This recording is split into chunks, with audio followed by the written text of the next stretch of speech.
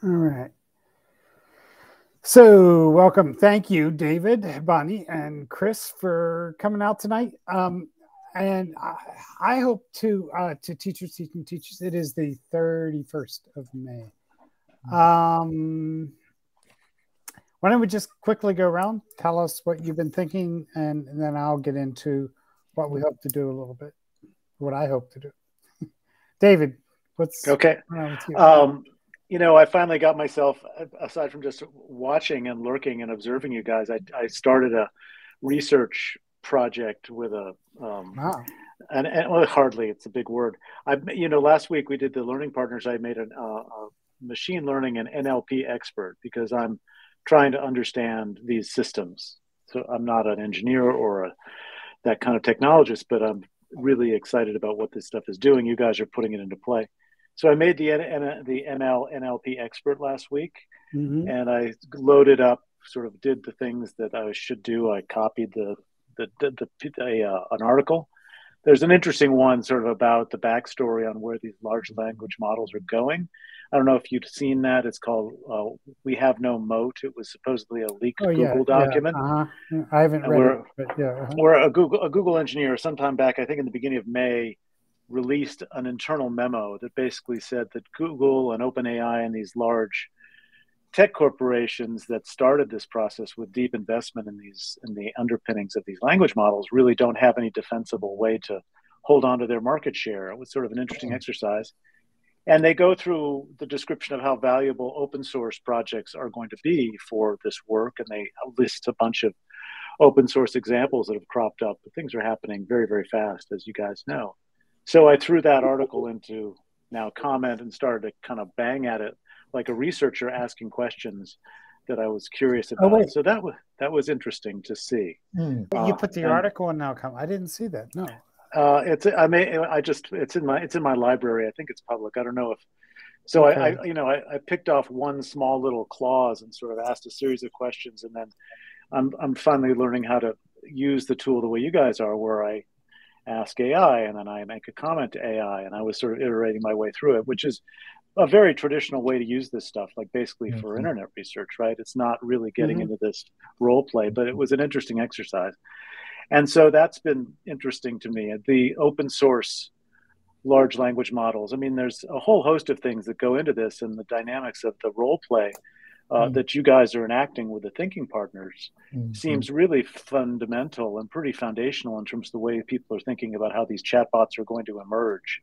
And so, the level at which these conversations are unfolding here is pretty much very sophisticated and very much out there at the margins of what's possible in terms of these intelligences. And so that's been interesting to follow. I attended yet another open source language model conversation today online called With a Learning Agency, another company called LangChain, which is another version that got highly funded.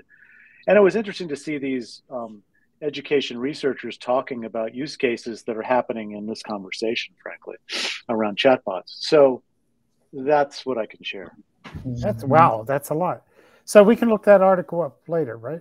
Sure, it should be there. I'll make sure I attach it. Hi, Christina. You're right on top of David. I was going to say, where'd I go? Just move over a little bit.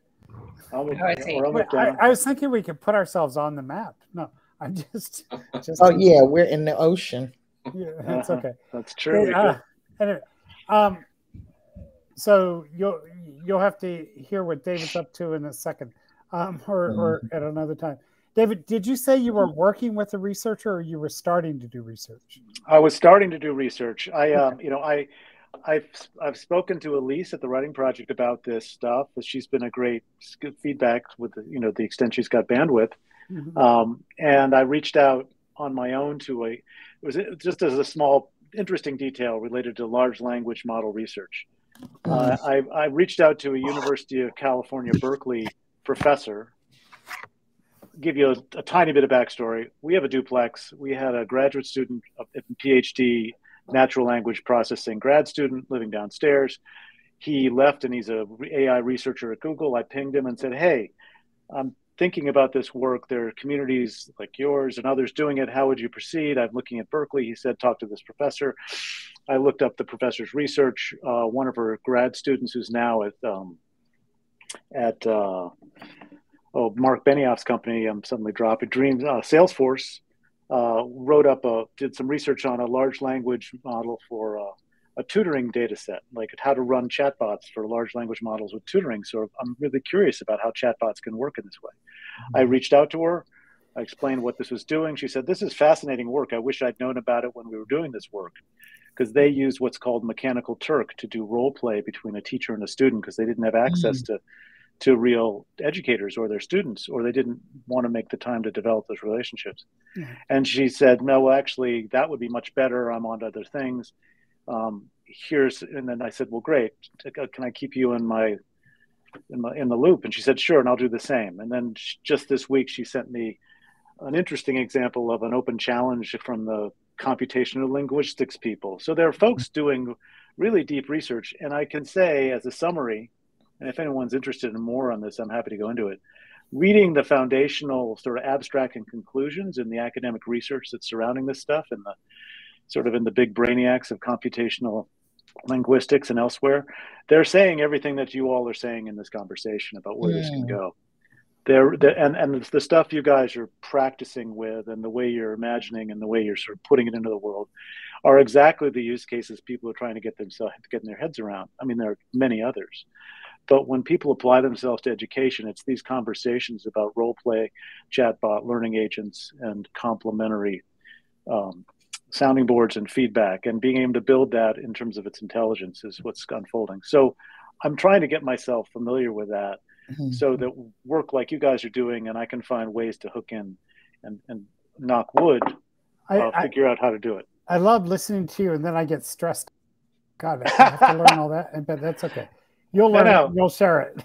Well, that's what you asked me what I'm doing. That's what I'm doing. No, it's all good. It's all good. I hope it makes some sense. Yeah. No, it makes sense. Yes. Bonnie, what about you? What are you up to? It's the countdown toward the end of school. That's what I'm really up to. 11 more days and I'll be over that hump. But listening to and the other thing that I'm into is about to prepare for the summer digital discourse, digi-discourse for teachers really around the world, and doing some groundbreaking work with them. I don't know how much I'm going to be able to get into AI as far as social engagement is concerned, but I plan on dabbling in it so that teachers can see how they can use AI in language courses in any language, because when you hear what the day-to-day teacher is saying about AI, it's like enemy of education. I'm really interested. I'd like to be your friend more, David, because of being a woman of color and dealing with students of color in AI, and you talking about this and us really being in the front of it. And one of my white male teachers told me that he was very interested in what I was doing, my colleagues. And then I have another woman who's in tech. She's a tech person all over the place, Mary Beth Hertz, Paul. And now she wants to interview me for an article, not just talking about AI, but who's using it, who has access to it, who doesn't have access to it, and who won't have access to it because they're now starting to stick a price tag on it. Thirdly, what you talked about, what's always going on for me, and many of you don't know, I'm in the process of writing my dissertation. My topic is the encouragement and support Black girls receive while in pursuit of STEM studies. And all too often, we're talking about engineering. And then you just used the term computational linguistics. So here, it's just kind of intertwining all of our conversations. And I was telling Cantrill earlier today, it's like I'm hooked to click this link on Wednesday nights. Lord knows I don't need to be in here on Wednesday nights, but I'm addicted to what is here, what we're talking about. And then I'm committed to being a voice of color, not the voice for all people, but just to be here and talk to you all so you can hear from a different lens and a different perspective on what's going on. I'll tell you, tomorrow I had 12 students fail my class. In failing my class, you cannot graduate from high school. So my principal and I came up with the bright idea, well, they can do 2 essays. They have to do everything we learn. And I said, well, how am I going to add design a thinking partner and have this thinking partner talk about the main character in long division? Most of the students that are failing, they weren't in class to learn about how to use a thinking partner or even how to design a thinking partner. But at this point, I don't care anyway, because we're just doing their parents a favor by offering them an option to mellow, an option toward graduation, because their parents know they weren't in school. And now, you know, they want the miracles to happen. So that's another thing. So I'm very interested, Mello, in what we're talking about. And Dave, really, too, at the research level. And I'll say out loud for Cantrill, this is why I don't even put a lot of my work online anymore. I don't put it in, I don't put my lessons certain places. I don't put anything in a lot of places anymore, because people can just walk away with the work that's being done and the foundations that are being laid, because all too often people of color get left behind, but they're the ones with the ideas. And so I'm fearful of that.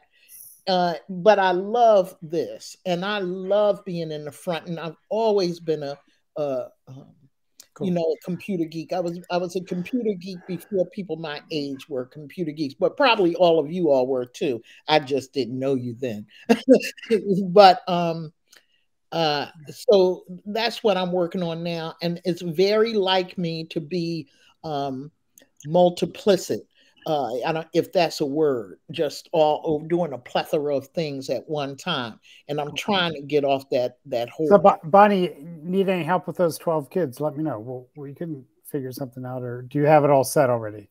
No, guess what I'm getting ready to do, y'all? I'm getting ready to go on Chat GPT and tell it to design the doggone questions for me, because I want to give them each 3 questions, first quarter, second quarter, 3 questions from each quarter, and let them pick one.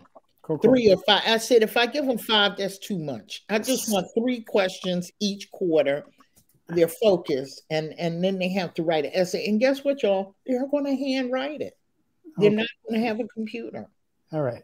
So, cool. Sounds like you have that under control. I was just throwing a quick go round. Maybe. It's not so quick here, but let's see what's going. That's okay. Chris, what's up with you? Well, I hate to break it to you, Bonnie, but my school, we actually ended Friday, so don't hold that against me. But so, you know, I actually had a conversation with my colleague Brian, who did a teachers teaching teachers session here maybe about a month or so ago, real thoughtful educator. And we were talking about the I don't know if it's a spectrum or what, but on the one hand, you know, like the Surgeon General just came out, you know, social media is you know, this really bad thing for our youth. And I got that study up on NowComment, by the way. But yeah. And so on the one hand, you know, and we've noticed it too, that there's unhealthy kind of relationships with people's technology. So we always start our classes with at least 15 minutes of reading from a book, you know, like a physical book, and then writing with pen on paper. And then on the other end of the spectrum, if it's a spectrum, you know, we're playing around with AI work that, you know, that we've been talking about here. So it's really interesting times. We were talking about the New York Times article, monasteries meet, or university meet monasteries. There was a thing in Sunday's New York Times about that. So like this kind of intentional use of technology, I guess, is, you know, what we're all about. But that's been on my mind lately. And then, you know, since the year ended, we always think like, oh, I think I can do better next year. And so now I'm thinking about what about next year and what that'll look like. So that's kind of where I am at the moment.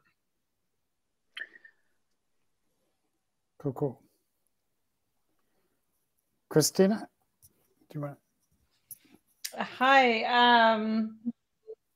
I'm well, tonight I got to see Bonnie in person, which was lovely at Phil Whip.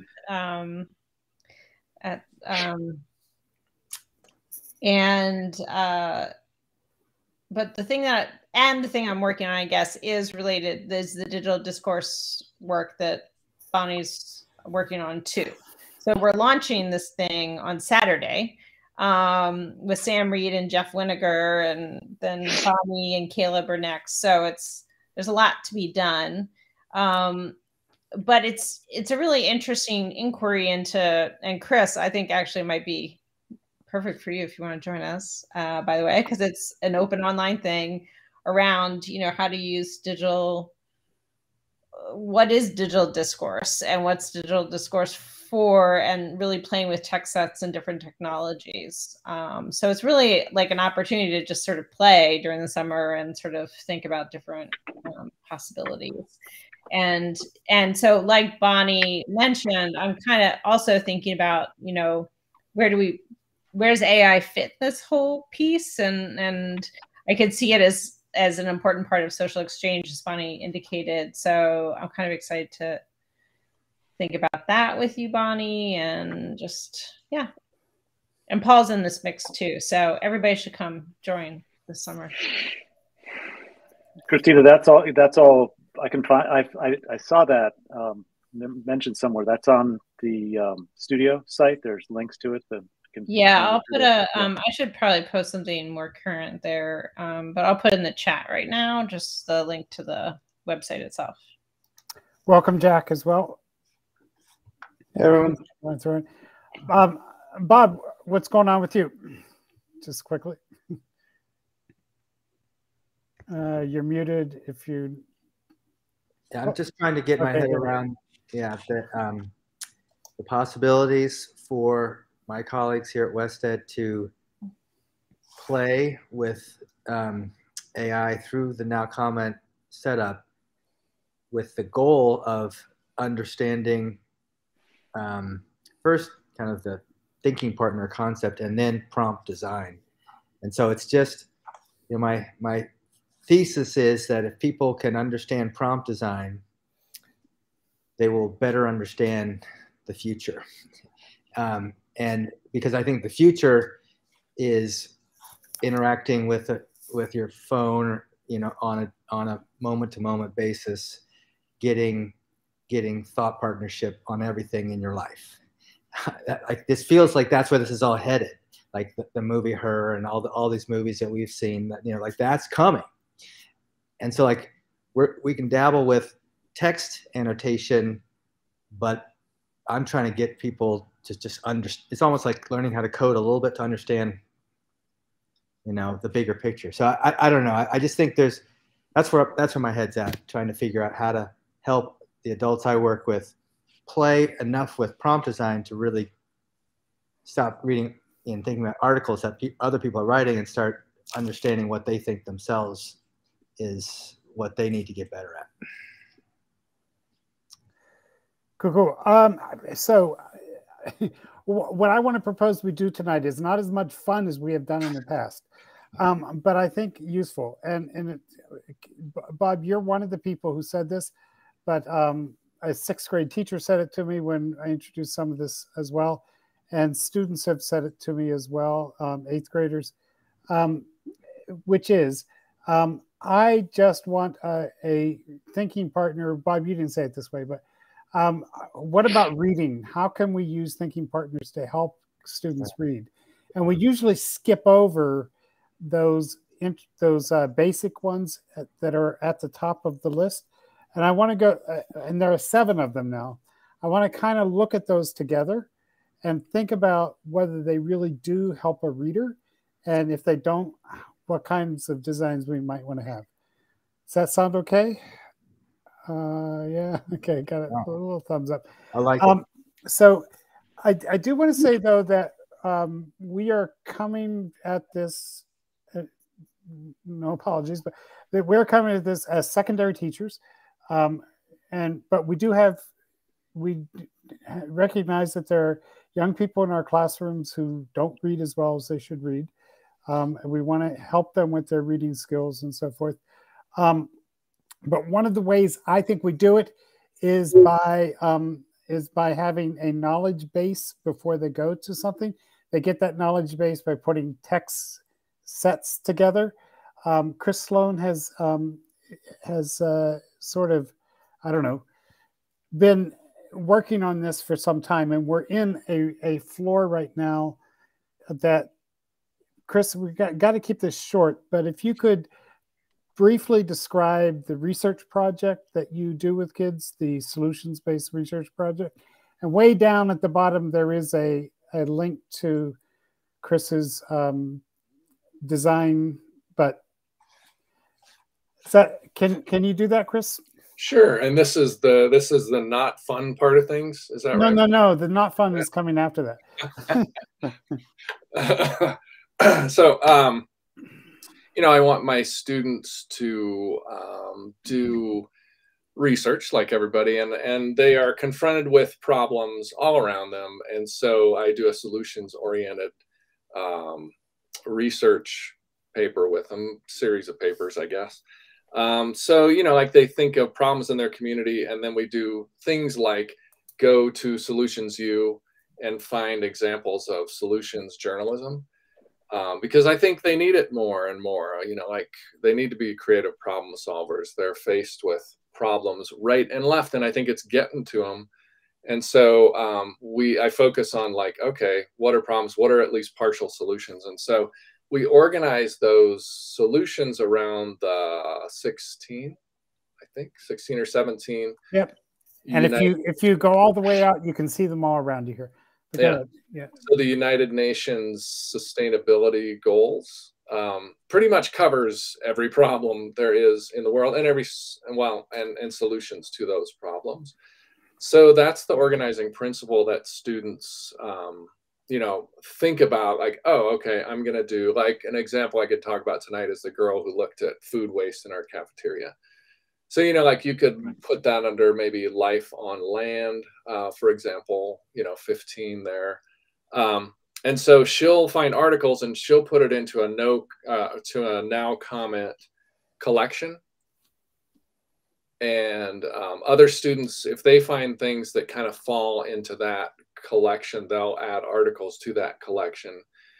And, the student can also use the things that are already there for her research, because there's nothing wrong with looking at sources that people have already annotated, and, like, why not? And so they publish once a week on Youth Voices. Yeah, that's the idea. Yeah. But then, life gets in the way, it seems like sometimes. And so, we're not always that timely, but, they do post multiple times about their research question. So it's always a question, like, how can we reduce food waste in our cafeteria? And that question, inquiry-based, it guides their research.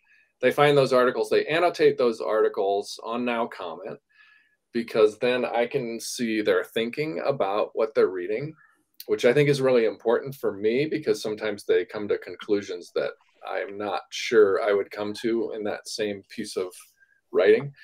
So then I can go back to their annotations and we can talk about it. And then they summarize. Each time they find an article, they try to write a summary about that. And so the first AI thing we did with them was I had my students write a summary of an article, and then we had the AI generate a summary of that same article. And so they compared their summary with the AI summary. And so that was some posts we did back. They actually did 2 articles too, right? I think. Yeah, right. Yeah, there were a couple of them. Yeah. But the idea was to check their summaries with the AI summary and just compare, like, not that one was right or wrong, but, what's different, what's better about yours, what did you miss, supposedly? What did the AI miss? What did they? So, Chris, yeah. Thank you. I just wanted to contextualize look at reading in this self-selected, civically oriented, ongoing inquiry project, right? Where they're finding articles. And it does seem to me that they find articles that they're interested in and that they have information about already because of the previous articles, but that are at times difficult, right? And that they need help to understand them. Anyway, so and that's at a senior level, senior and high school level, but it's certainly, I think we can kind of understand. The first thing we're saying is that context is an important context for looking at reading, right? And so they're putting these articles up on NowComment. Now I want to do the boring. It's not boring. I want to do the basic part of what tools does AI offer a student who, in the context that you've described, might be a struggling reader, a reader who's just coming into their own as a reader. Maybe they've missed some foundational things that they need. All right, fair enough. So we have that reader in mind. And so I'm going to begin sharing. All right, as you begin, yeah, please. I would add a couple, because I also taught ninth grade, a basic ninth grade English too. The project I was describing was seniors in an AP class, but the ninth graders, what I see is like they can't always summarize, accurately, but also they don't have a lot of background knowledge on these things. And so there's an AI I think that we'll talk about. There's probably a couple that would help with a little bit of background knowledge, perhaps. Yeah. And instead of waiting for it to spin, I've actually set some of this up so that we can look at it. You feel free to go look if you want yourself, but I'm sharing now an article that would take most of us some time to read. Difficult. It's relatively. We've played with this article before. We're going to look at the fourth paragraph here. We're going to look at the first paragraph of Metamorphosis and then a poem by John Ashbery. Okay, and in each case there are 7. Which, and I just want to kind of get your thoughts, your feedback. The basic question is, would this be helpful? And if not, how could we make it more helpful for an emergent reader? Okay. So let's start with the summary one. Does that sound okay? Yeah. Is everyone following me here? I'm kind of wanting to get into it a little bit, but please interrupt and help me think this through. Let me review them fast. How about that? So there's one that asked 3 questions, right? And that was what the 6th grade teacher wanted. She said, just give me 3 questions, but I couldn't leave it at that. Well, I guess we'll go into this one. So take a look at this one. It asked 3 questions. We asked it to find the theme in the paragraph, like the 3 main ideas in the paragraph, and then ask a question about each of those. But then I thought, well, what if it could also point to a quote from the paragraph that would give the answer? You have to stress to the language model, don't give the answer, but do that, and then identify some keywords that you can define, right? Any thoughts about this one? Or should we read it, or is that clear enough what I just said, or can you see it? So Paul, what grade is this? Because I'm thinking of the word clarity. If you're dealing with a struggling reader, not only will those questions, I don't know if the questions will guide them for support if you're talking about a struggling reader. I'm thinking someone using AI that reads on a 3rd grade level should be able to understand this using AI. That's fair enough. Yeah, where my head is. So first, in order for them to get to the answers of those questions, even using AI, they have to know what the reading is saying from the start. to me. So I'm thinking clarity. Summarize with the clarity, you know, for a certain grade level, which is all a mishmash because it's so political. But you know, they have. But we know kids need help, though. Yeah, right. I agree So with you the about word the grade level. clarity just rings out for me. Okay. And when we get to that point, even before we get to a question, because once we get to the question, the student still has to go back into that text that they already don't understand to try to figure it out. And then they don't know when AI is lying or not, because they don't know what the reading is saying anyway. Yeah, okay. Those are good problems. Other thoughts? We could also look at the summarizer. I was going to go over this quickly just so you know what's possible here. The summarizer, we have it set to give like an 8th grade level. We could change that. Here's the one that been experimenting with most recently, and maybe I'll just begin to read this one, is what we're calling a level adapter.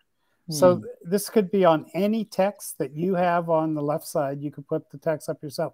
Like I know New Zealand, and is that how you say it? Like there are places where you can get adapted text, right? But what AI allows us to do is it allows any kid to take any text and do an adapted version of it, right? So if they put in the box, I'm a which one was this? The level adapter? Yeah, I'm at it right now. So I'll just read this one. This text was written at a Lexile level of 1080, right? Whatever. Making it too difficult. Oh, this one I put in, hi, I'm a 6th grader. Okay, making it too difficult for a 6th grader. To better suit the reader's level, we'll try to simplify the text at a Lexile level of 925 to 1070L. Again, in the prompt, we just put all the Lexile levels, the grades, and then we say, hey, let us know what Lexile level you're using. So then it gives a simplified version, right? Oceanado or tornado is an unpredictable weather event. It is made of dust. You can kind of get a sense of what that paragraph is. Then I thought, okay, great, but vocabulary is a really important thing, right, for beginning reader. And so what if, and so it does this, what if it goes back in and finds the keywords in the original text and defines those keywords? So I got my simple version. I've got some vocabulary work here. Now I can go back and think about it. Thoughts about this? So I guess as in my classroom, and I'm thinking of my 9th graders here, what I would have to do first, though, and you know, this is aside from what you're doing, they would have tried to summarize that first, right? Instead of just popping that question in. And then I noticed I think at the bottom of each one, you've got kind of an action item too. Yeah, it invites them to go back and reread and think about it. Yeah. Right. So, and I just wanted to point that out because it's like ChatGPT, the most common things that I see kids want to do would just be to ask that question, then go with the answer. Yeah, so much of this seems to hang on the scaffolds that invite you into the question and then the scaffold that sort of leads you into the next step. I mean, it's very much to the extent that that becomes a rhetoric in these responses to sort of direct people.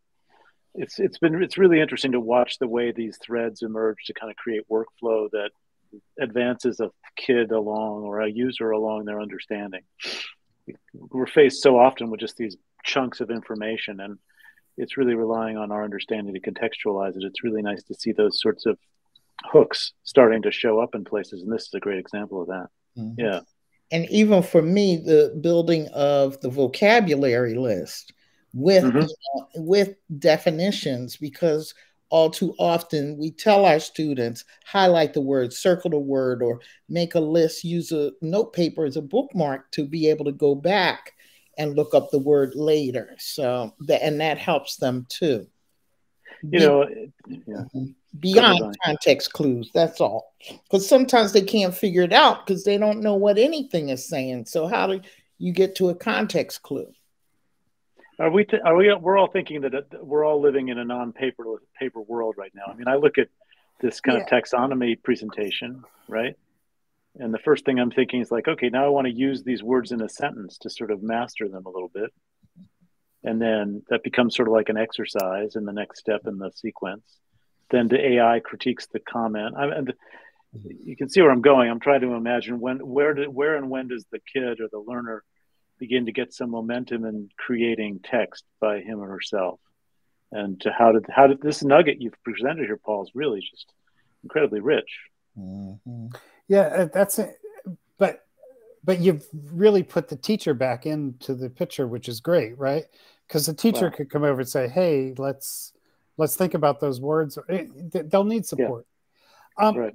But I do want to point out that the part of the reason, just to go back to Chris's context again, everybody's doing something different, right? Everyone has a different question, and that's the kind of classroom we're trying to support. Mm-hmm. I just don't want to forget that. But yeah, there is just to say, and worth trying some of these out at some point. There is another one that called an active reader. I started playing with that a couple of weeks ago, and I think David, you suggested it's not an active listener; it's an active reader. So, but I'm not sure it does more than just give the summary again. Mm-hmm. But it's trying to go kind of deeper than just a summary. And then this one just got left on the list, and it's most appropriate in fiction. But look what it did with this nonfiction, right? This is a plot pointer. Mm. I think it's still a basic thing, right? So, shall I read just the plot points? We can see it. I wanted to ask, because you just said something that was very interesting. Mm-hmm. It is very rich when a conversation happens. It's a rich learning opportunity when a conversation is layered by the inquiry of our students as well as the teacher out loud in a class. Mm-hmm. So I'm wondering the impact of doing this in text for a class. And is the weight only on the teacher, or is the weight on the community of learners? Because for me, it was a lot. I was like, oh my gosh, how am I going to keep up with all of this? So the whole class will be seeing what's on the right. Paul, one reflection I'm having is good. It'd be really powerful, building on Bonnie's point about the social dimension of reading. The reading apprenticeship program at West Ed is phenomenally effective with supporting teachers to teach reading across the curriculum.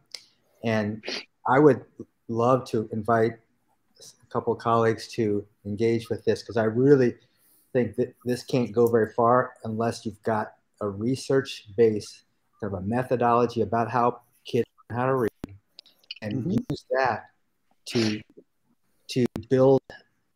And you talk about beginning readers. Well, I don't think you really meant that, but you did use that phrase.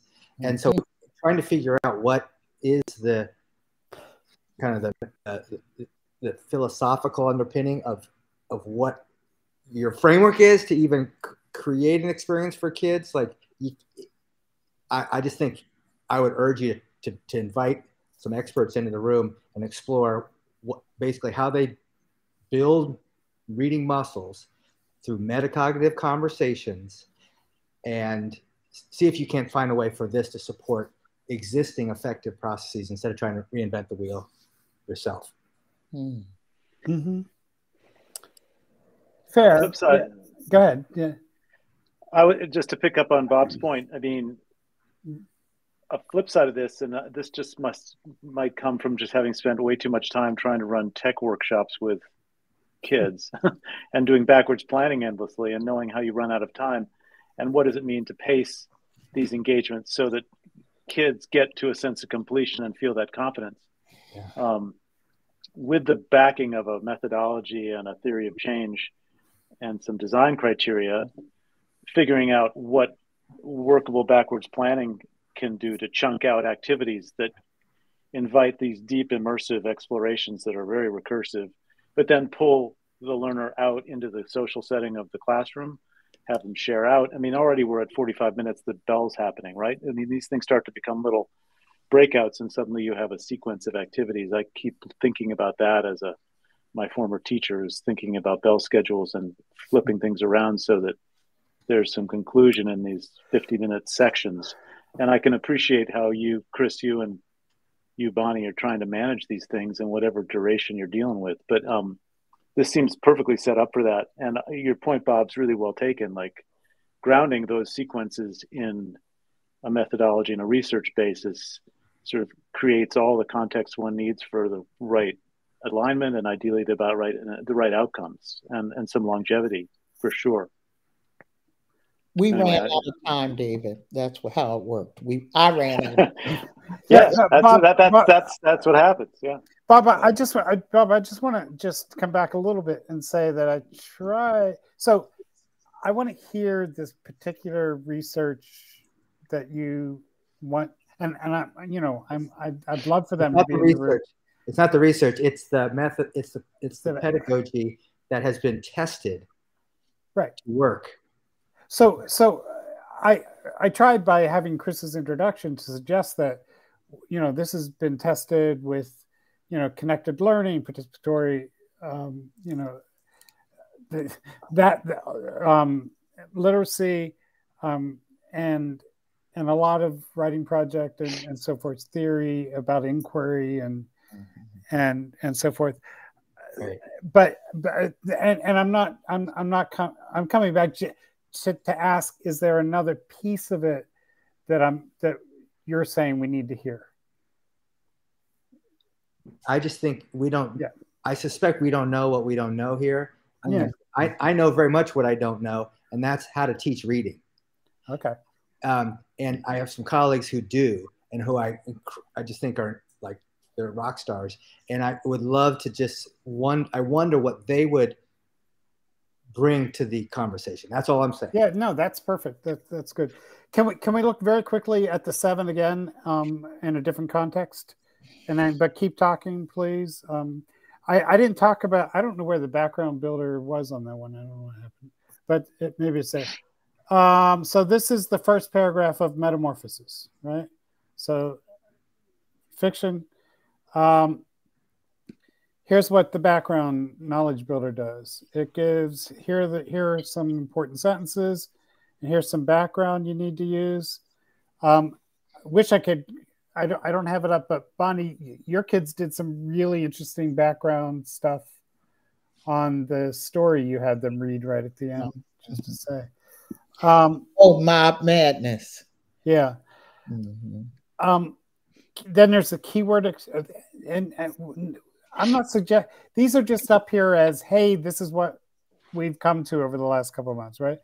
But there's a keyword extractor where it pulls the keywords out. It says why we do this and gives definitions of them. Then says, now go back with those keyword definitions, keywords. Bonnie, I don't know if that leads to some clarity or not. Yeah, we used to read when I taught 11th grade. I always read this story with them because our theme is change. So we all read that. And I'm excited to see it, but I always get excited when I'm here. So then there's a summarizer, this summarizer, and then there's the plot pointer, right? Mm-hmm. Now, is that one that a reader would need or would find helpful or not? Take a moment to look at that one. I don't even have to look at it. I saw it in the last one. Uh-huh.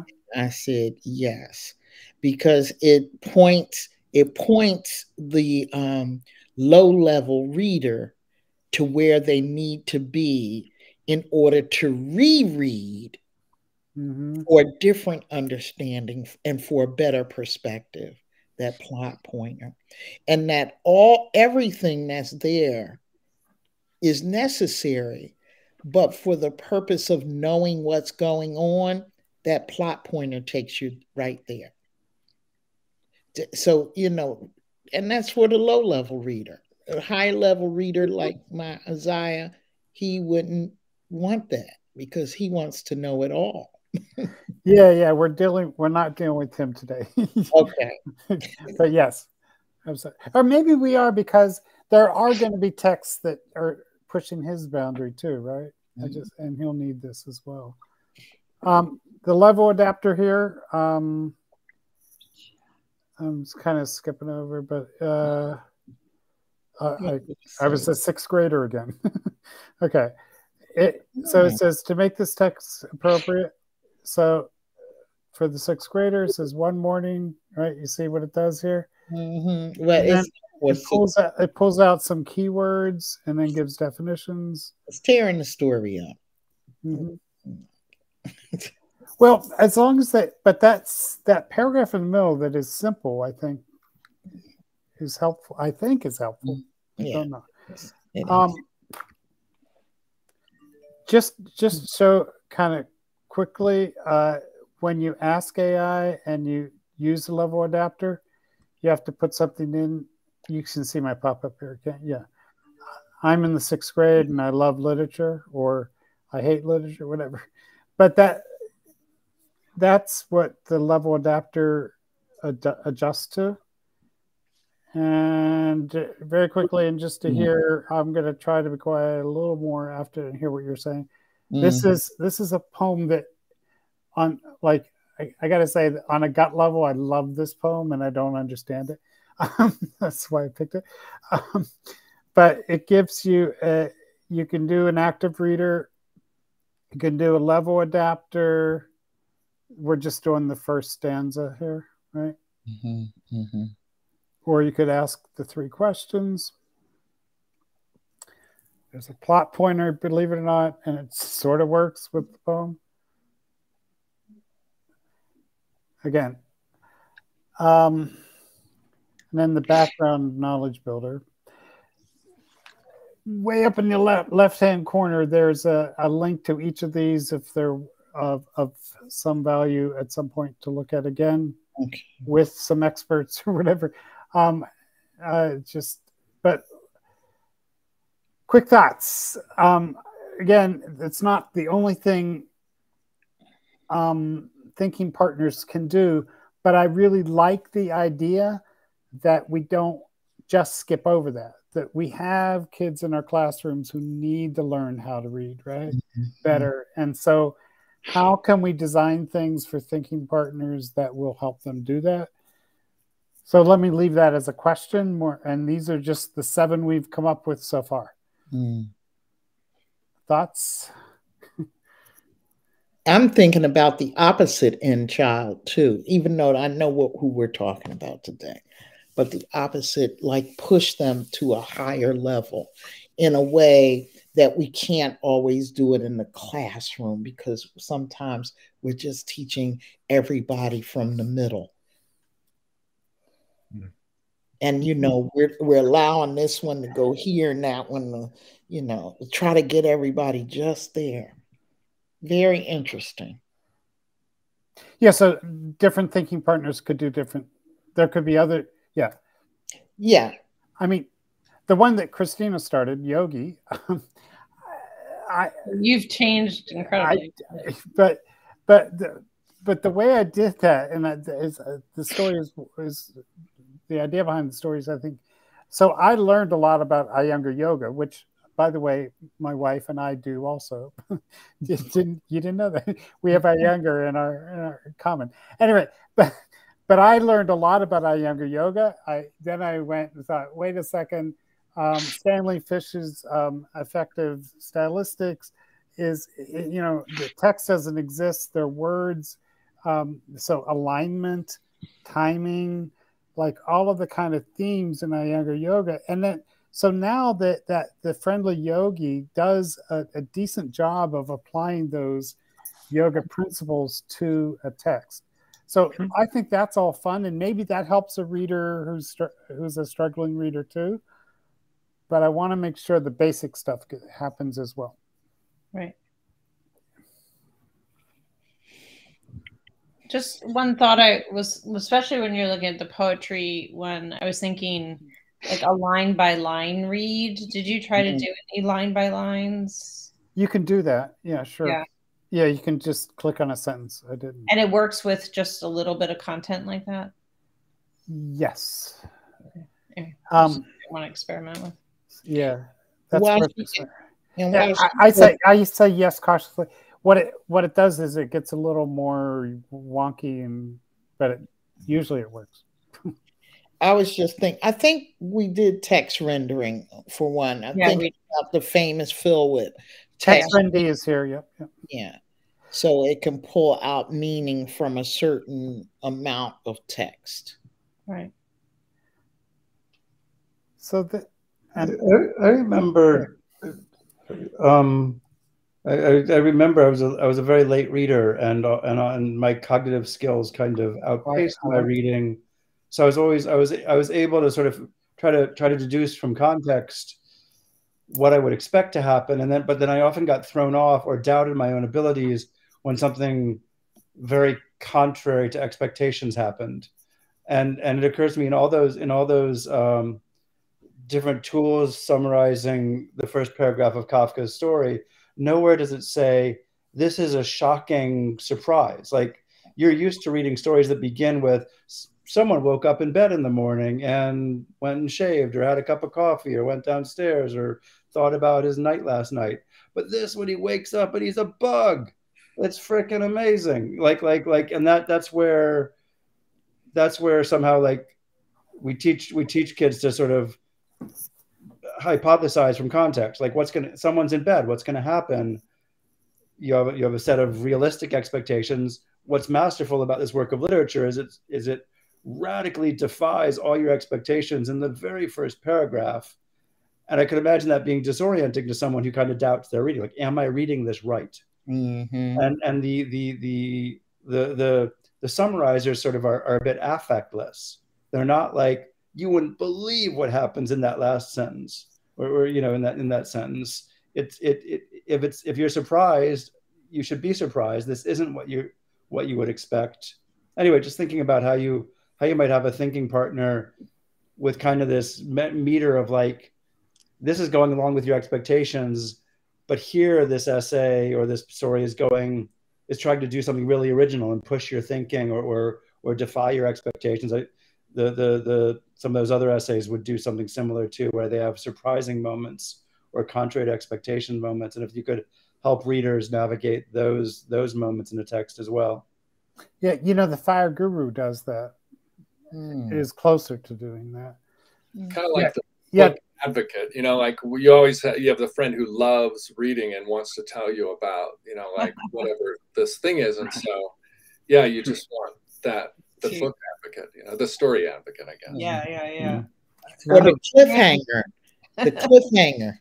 Another spin on that. I love that idea, but I would flip it maybe and say, wouldn't it be cool if the reader were able to talk to the text and speak out loud what, I don't know your name, but Christina's partner there said to Ted, the idea of, and this is a reading apprenticeship move, talking to the text. If the student is talking to the text and then asking AI to analyze that speech that the student is having.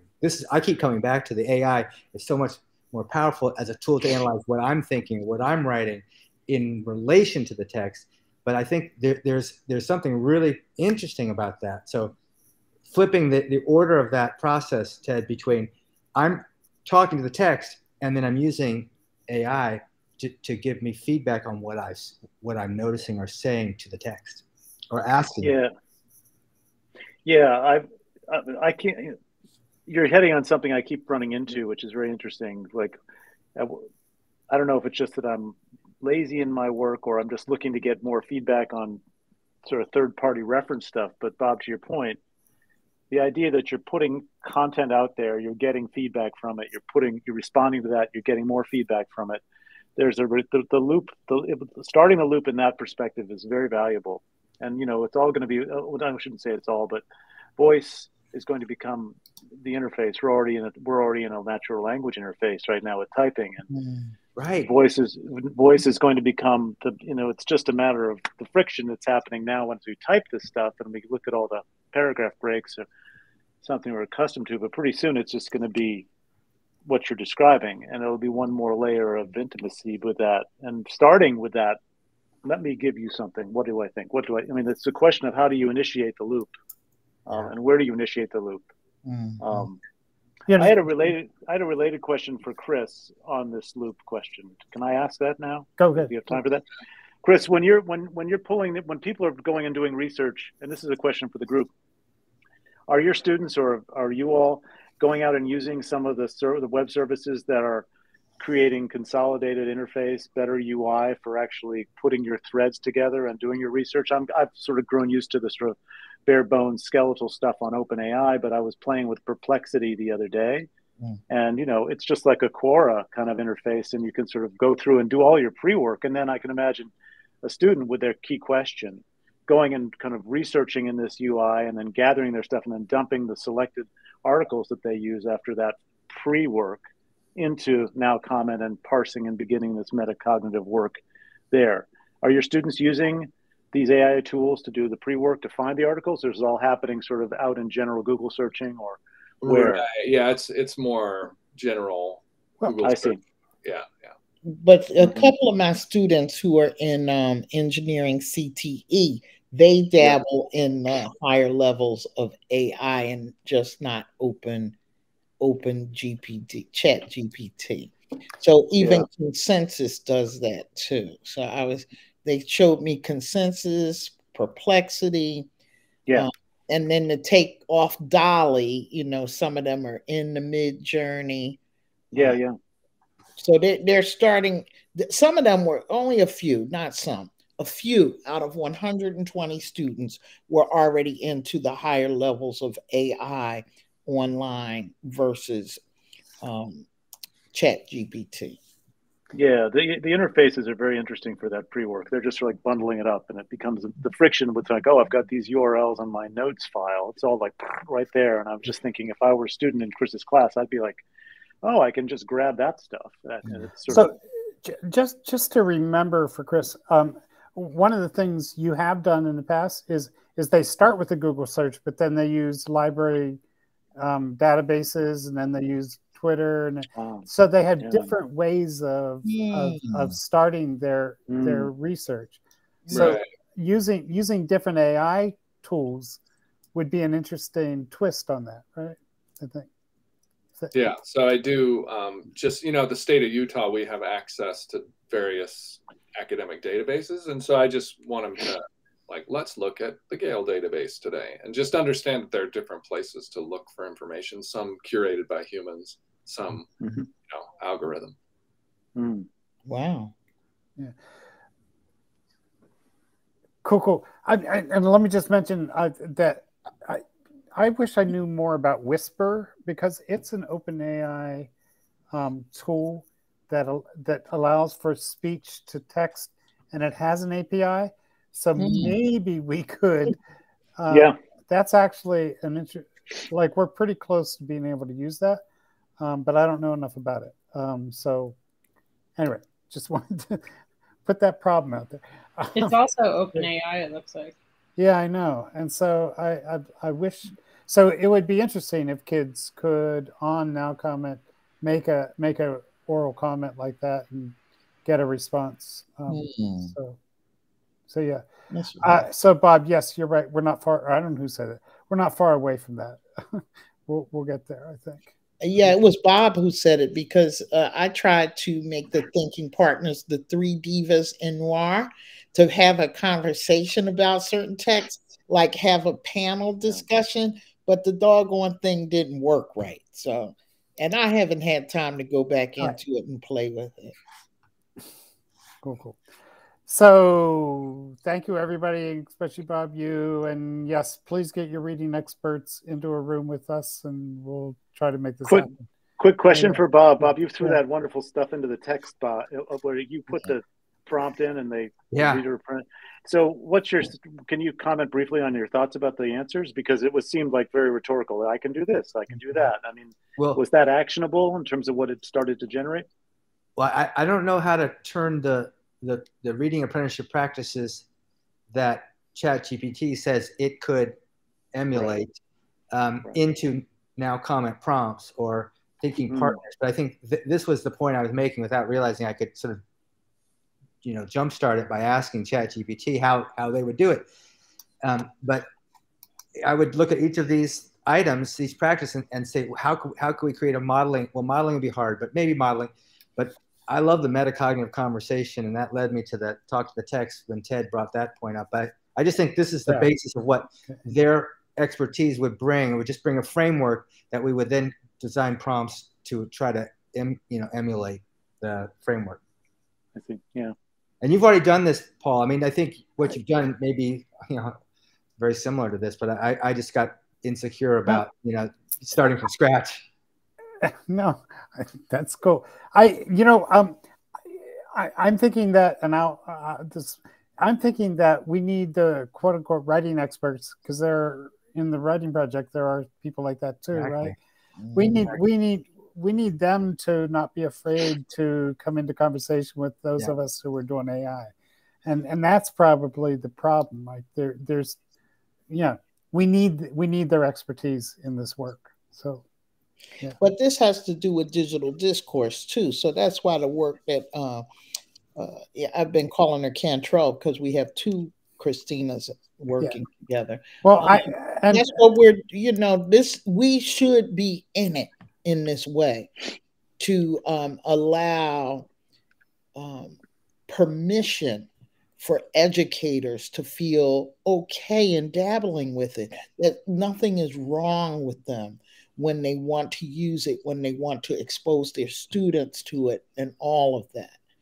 And it's really a great time, because we're asking them as educators this summer, just come on out and play.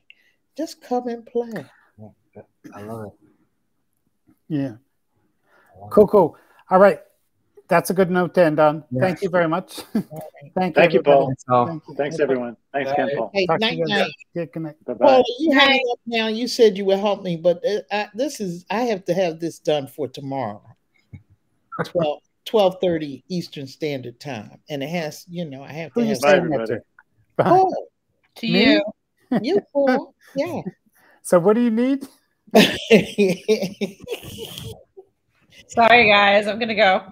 All right. Thank you. Hugs. I'm going to stop her.